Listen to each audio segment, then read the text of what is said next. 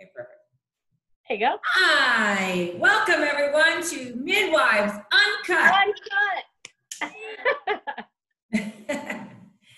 So today we have a topic that we wanted to discuss that kind of flows really well with coming off of our big debut for the nice birth that Sandy did in the parking lot.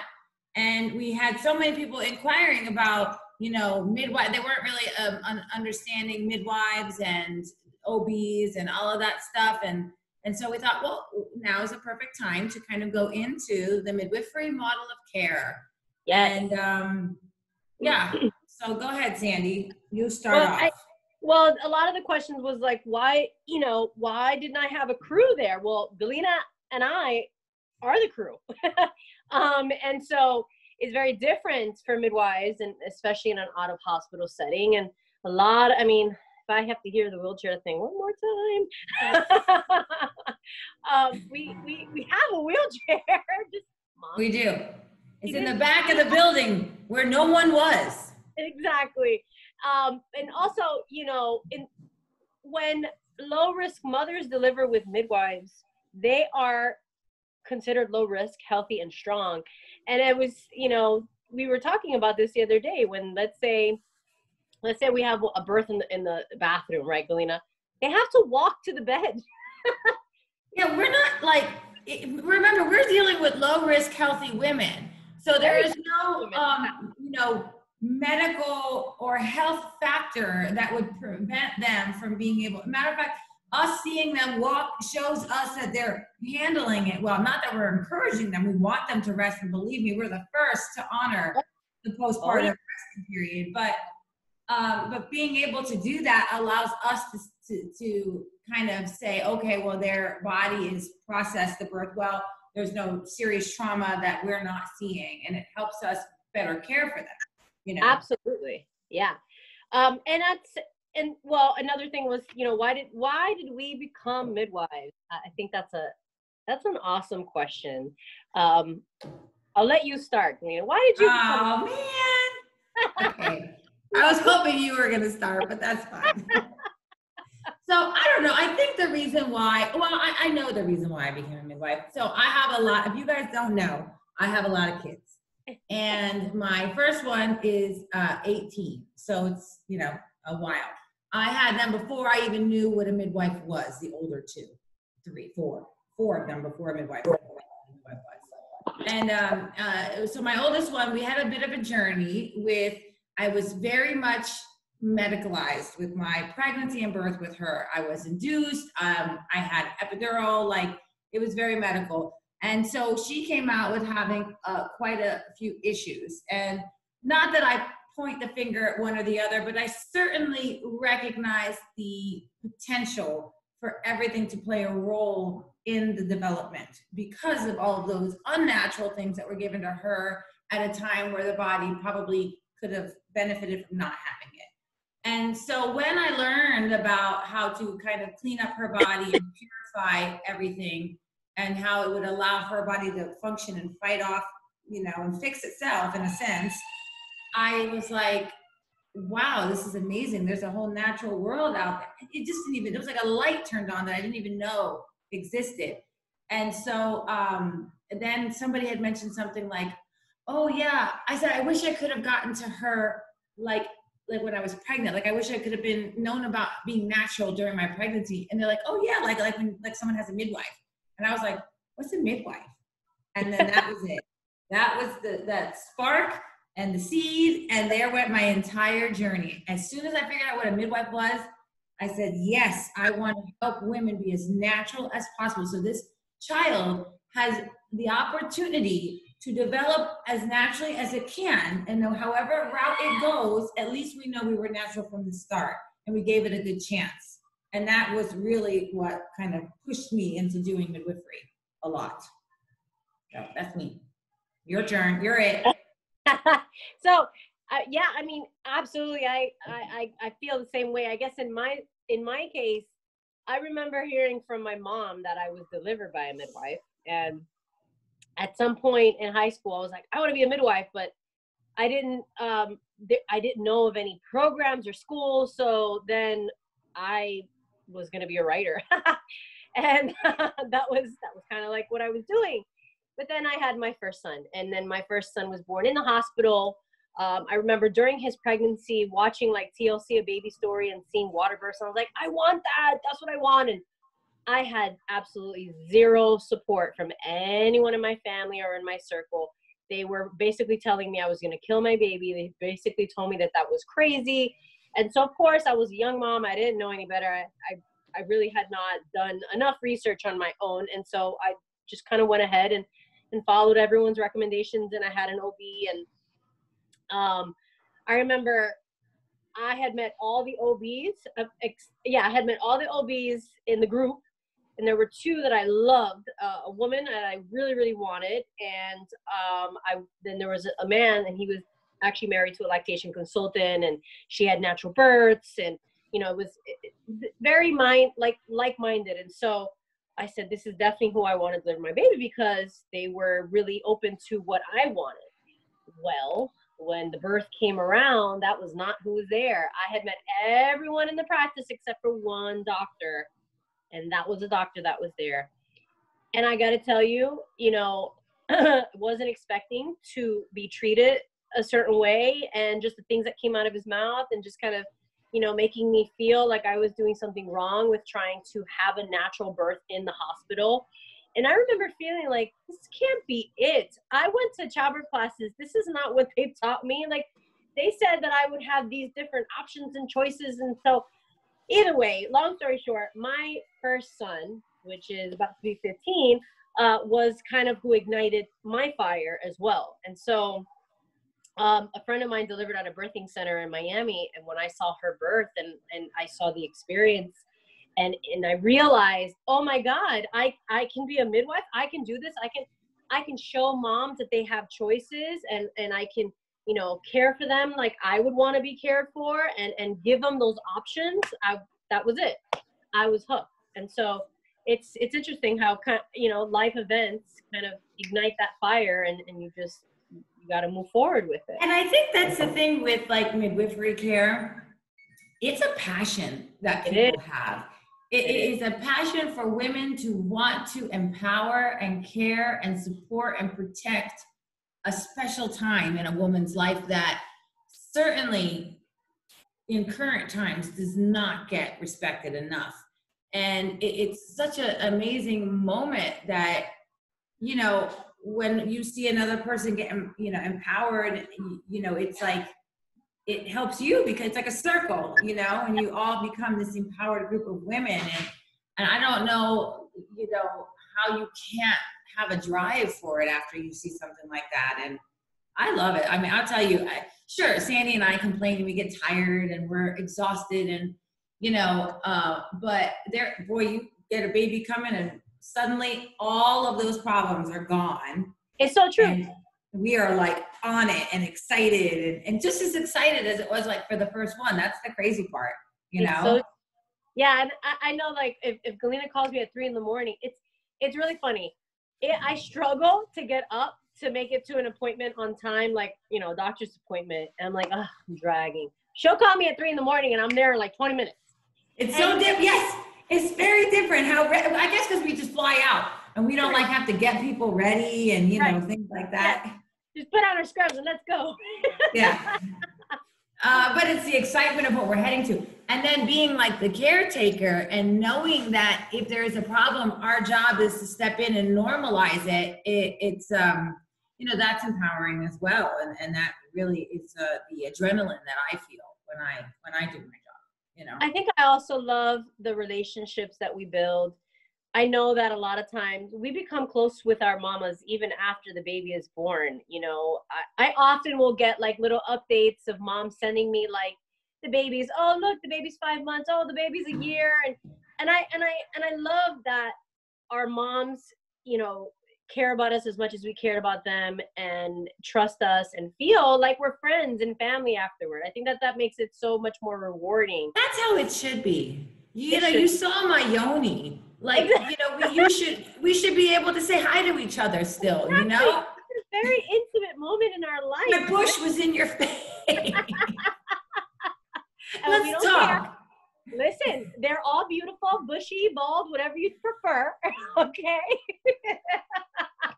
But like that type of intimacy, you don't want to break that relationship so quickly, you know? It's like your best friend, you know, they know secrets about you. Exactly.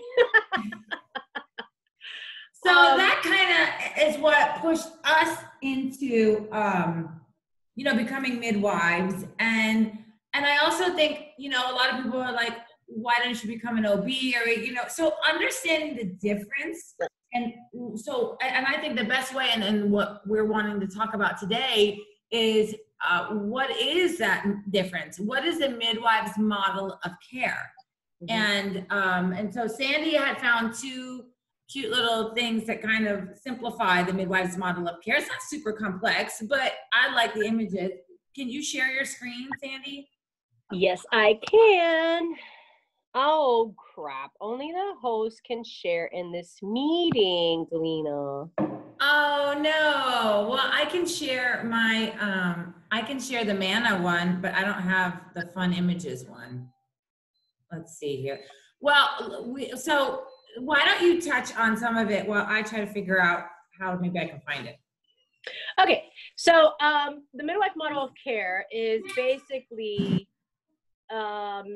what all midwives follow when they are becoming a midwife and when they are a midwife, and it has been written and put in that place so that we can have almost like a goal to go off of, more of like a structured way of caring for our moms and our families. And so, you know, if you Google midwifery model of care, you're going to see there's the Manna website. There's a lot of things online that will explain it to you so that you can better understand what it means. And so it's, you know, monitoring the physical, physiological, social well-being of the mother throughout the childbearing cycle. And so that's, if you listen to the words, you'll know it's not just taking care of them medically, but we are basically taking care of them physically, psychologically, socially, emotionally. There's so much that goes into it. It's amazing, Sandy, that I cannot find that image. Right? Like, unbelievable. I found all the other breakdowns. Well, I'm going to share the screen just to show the Manna, breakdown. So Manna is it's the Midwives Alliance of North America. It's a great website for you guys to be able to go and kind of get statistics on midwives, learn more about what we do, events, conferences. There's so much information. I mean, Manna is a pretty big organization that really helps us, you know, get facts and data so that people understand the safety of midwifery care. Mm-hmm. By actual data, you know, so that's the part that I like. And why can't I? Oh, here we go. Midwives Model of Care. Okay, so let me share my screen. Guys, you would think that we never did this before. Hold on a second. I'm trying to be all fancy and it's just not working out. We're not fancy. We're not fancy. All right, share screen. Here we go. I'm going to share it. Okay, so here's the website, Midwives Alliance of North America. And it kind of just goes over the model of care, right? And what is it that and it's a woman-centered care. And it's really about us giving you back the power, right? Absolutely. And the best way to do that, and we often, like when we're teaching our childbirth classes, we'll say stuff like, you know, the terminology that we use is important because it's either, if you don't know what people are saying about you at a very vulnerable state, which would be labor, it takes away power, right? If people are above you using like all these terms that you're not familiar with, and then you're just like, okay, whatever you say, I guess, because I have no idea, right? So our model of care is a lot of education, and childbirth classes are included in that. And the benefit of that for you as a woman is that you understand what we're talking about. So when I say to you, this is what's going on with, you know, this, you can easily say, oh, okay, well, okay, I'm comfortable with that. Or no, I don't really like that. And you become more involved in your care.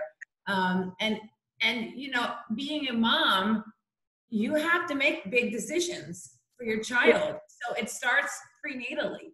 And when and educated decisions too. We want to make sure that you understand what decision you are making. You understand when we tell you, are you okay with this? That yes, you are clear. Not that you're okay with it because, oh, do you think it's okay? No. The power is in your hands. This is your pregnancy. This is your experience. And you are birthing this baby. I've had my births. Galina's had hers. Right. This is all about you.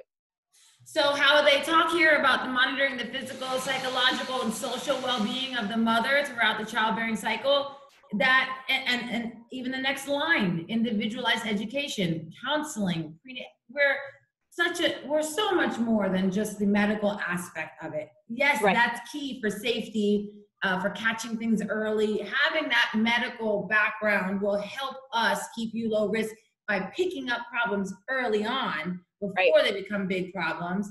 But also our umbrella encompasses preparing you to motherhood, supporting you into motherhood, you know, and then of course being there for any other, you know, questions that you have. Like when moms text me, is this the right vitamin or can I take this? I love that, because then that tells me that you are aware that you have to be responsible for your care. It's not, don't give me the power, you take the power. I'm just here as a resource, you know? Right. And as it says, the application of this model has been proven to reduce the incidence of birth injury, trauma, and cesarean section. That's the reason why this model of care was put into place, because we spend so much time with all of our moms, and we make sure that if there's any questions, any concerns, we go over them.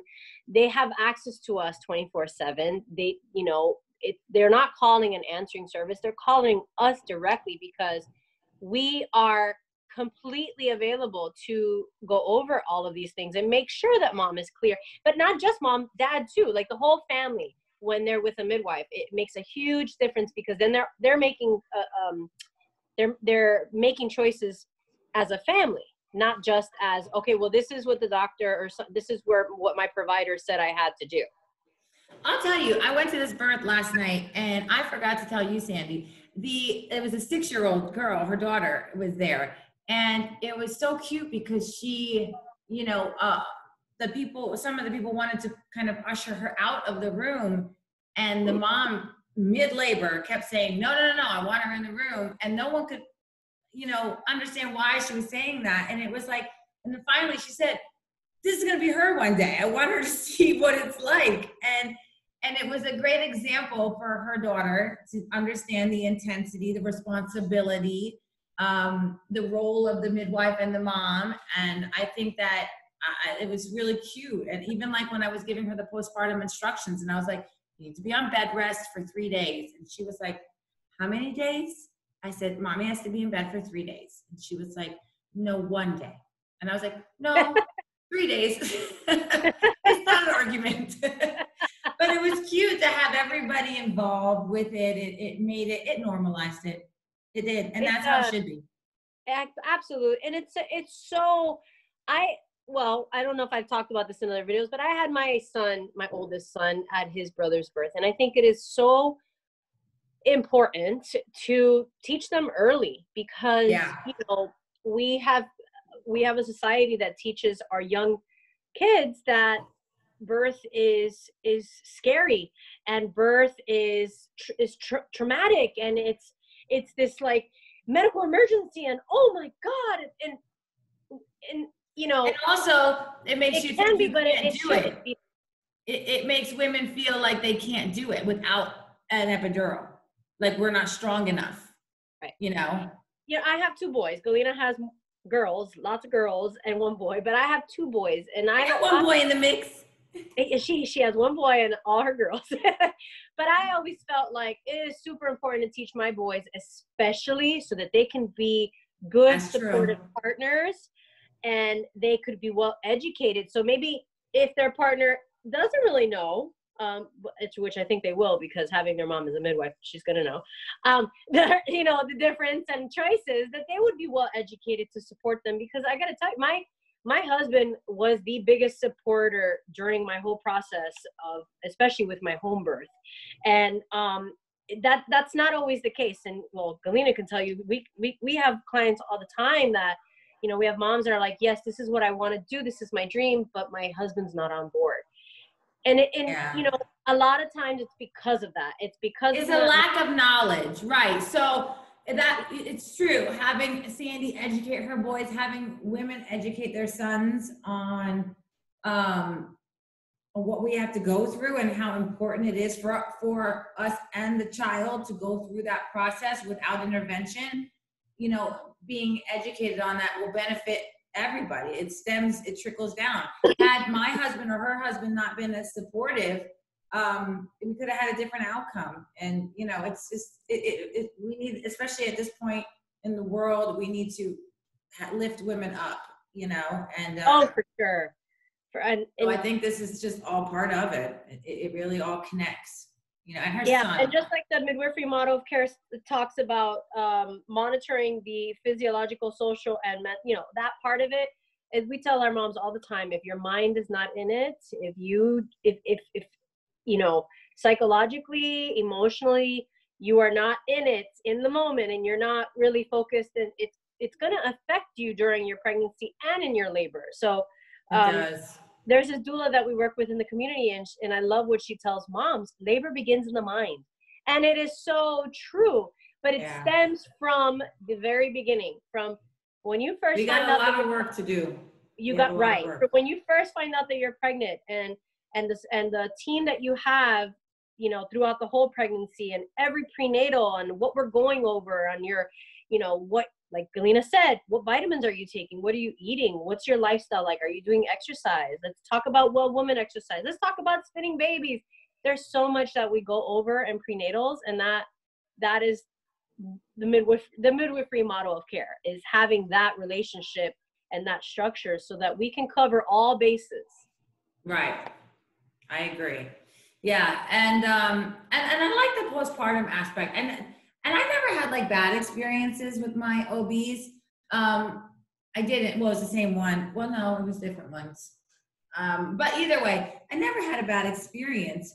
But just, I didn't know there was another option. It's like when you sit on a hard chair and you're like, well, I'm sitting, I'm resting, right? And then you sit on like a really comfortable chair and you're like, I had no idea that this chair existed. Had I known that this comfortable chair existed, I would have sat on it first. Not that there was anything wrong with my hard chair, but the comfortable one is better. Exactly. There's a little cushion there that my butt feels good on, you know? Right. So I like what Mana says here. Midwives have excellent outcomes. It says that the midwifery model is a low-tech, high-caring model that produces excellent outcomes not only for low-risk women, but for vulnerable and at-risk women as well. And it basically says that across our planet, 80% of people alive today have been born with midwives. You can thank me later. That's pretty cool. That's pretty cool. So what else do we want to touch on before we wrap it up? Well, I mean, it was definitely that, and what the difference is. Let's talk about the difference between a birthing center and, like, let's say, well, I don't know. You want to talk about birth center and home birth, or birth center? Well, I do. I think we wanted to talk about some of the benefits of the midwifery care on Labor Day, right? How you get to move freely. Right. How we encourage you to eat and drink. How your midwife is protecting your space by trying not to invade it too much. How we really incorporate as many natural techniques that benefit a mom in labor as we possibly can. The birthing center, I think, is the easiest way for us to do that because it's our center, and so we purchase everything and put it there. Home birth, it's up to you to have that there. I mean, we'll bring a few things for the support side, but more we bring our equipment for the medical side. But I think that the effect is on Labor Day, where you get to see the benefit of the non-invasive, supportive model of care in action, and that's you know, where women change, I think, their views of birth. It's at that time.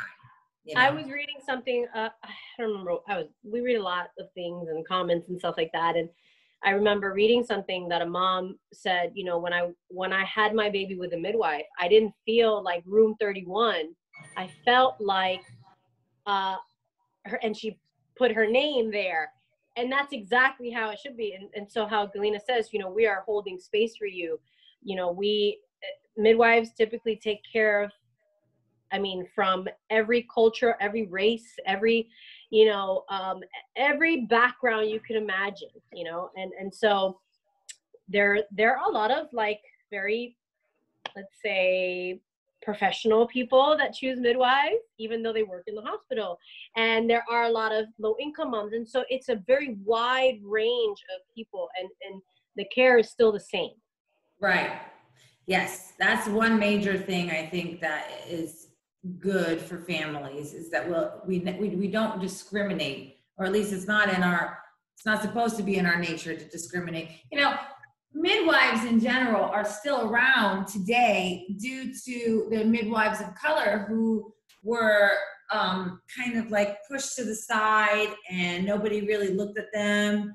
Yeah. And when hospitals started taking over births, they started to really put down midwives and kicking them out. And so women in poor communities, typically women of color, they didn't have access to be able to go to an OBGYN and go to a hospital. They didn't have the resources for that. So midwifery stayed alive because of those granny midwives and those Black midwives that were still doing it because they had to take care of the people in their community. And there's a very rich history, especially in the state of Florida, in the South, especially for so many different midwives of color that really kept midwifery alive for those moms that needed it the most. And I know, being a Hispanic midwife, there's a lot of, you know, stories from my end as well. Like my mother-in-law being born with her grandmother that was the midwife of like the little village and keeping it alive there. And they didn't have access to hospitals because they lived like hours and hours away. So there had to be a midwife there. Right. So yeah, we pay respects to that. We try to remember that. We try to remember where we came from, because I think when you remember where you come from, or at least your it's not a career, it's like a part of who you are, you know? It's like when you remember that, where you came from, you give it the respect as you work every day, and you try not to take it for granted. And I think with that allows you to treat each person with the same respect, because you remember what it was like when you learned about your, you know, past midwives that were burned at stakes and treated poorly, and, you know, just accused of so many bad things. And then you know their struggle. And so you have to constantly represent them well. And that's something that we try to do every day. And I think it helps, and it has shown, because the rebirth of midwifery care is certainly coming into play. It's definitely full circle. And that takes it back to what Galina was saying of you know, holding space and having a passion for this career and profession because of that, of the rich history of what we have gone through as mothers and our experiences, and seeing other moms and what they've gone through. I know as a midwife, sometimes, especially with all of my moms, I almost feel like a mama bear. Like, I'm going to protect this mom. I'm going to make sure. Galina knows I'm very stubborn. Oh, Sandy does not play. If a mom wants a certain way, a birth a certain way, this is what her birth plan was. I am going to try everything in my ability to get it the way that she wants. You want a water birth, but the head's coming? Hold on, just breathe. Give me 5 seconds. I'm gonna fill that tub up. Just hold on. So I think that makes the difference when you're with a midwife. We are going to go to bat for you. You know, we're going to do everything in our power to make sure that you are safe, that you have the birth outcome that you want, and we're going to try to respect your birth plan. Yep, I agree. So I think that is our wrap for today's topic. It's a lot, but it's important for you to understand all about midwifery care because it's just deeper than the title. It runs deep, and it's important to know that how much love your midwife is putting into taking care of you, and if we can't do the birth, you still have been so well taken care of. And it hurts the midwife just as much as it hurts you to not have that. And I just think kind of respecting everything involved because it's not just a job for us. It's a passion and it's a way of life.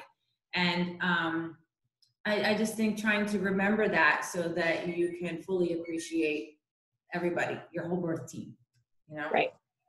Yeah. And the last thing I'm going to say is there are midwives that work in hospitals too, nurse midwives, and they can be amazing advocates and great for moms who can't have an out of hospital birth. So if you still want to have a midwife, but you're not a good candidate for out of hospital birth, you can definitely find an amazing nurse midwife that can still offer you the same quality, but just in a hospital setting because of, whatever high risk. Yeah, research it. They're different, but very good still. Yes, very good. So anyway, thank you all for coming. Every time I go this way, I get the sunlight in my face. Again, please subscribe. Everybody does this on YouTube when they want you to subscribe below. It's on the bottom, Galina. Subscribe below. And if you have questions or topics that you want us to discuss, fire away. We are all about it. We want to make sure that we are engaging you guys properly.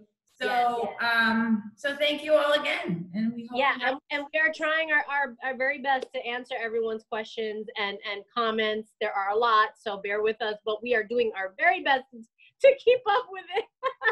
And we're still delivering babies, not in parking lots anymore, but still delivering babies. So remember that. All right, guys, have a good one. Thank you. All right, bye-bye. Bye.